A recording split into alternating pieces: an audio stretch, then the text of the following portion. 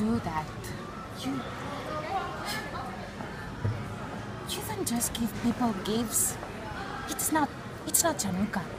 It's not Christmas. It's not my anniversary. It's not Kwanzaa.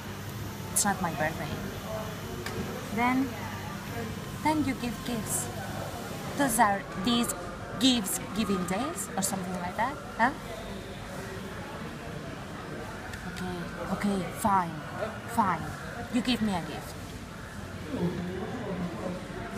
What am I supposed to do now? Huh? Do I get you a gift?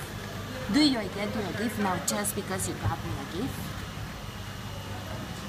What if your gift is more expensive than mine? Huh? Does that mean I love you less? How do we keep the track? How do we match them? All these worries are spared us. Why? Because we are a civilized society. Because we have rules and traditions and something to fabric. The fabric of our interaction remains strong and steady, But that doesn't work for you now. No, you're too good for the bones and ties that keep us together.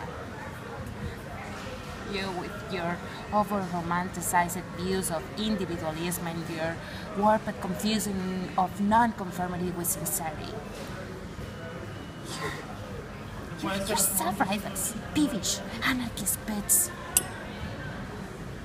You don't just go your own way and everyone else be damned. Well, I will not have you bring your culture-smashing chaos into our relationship. So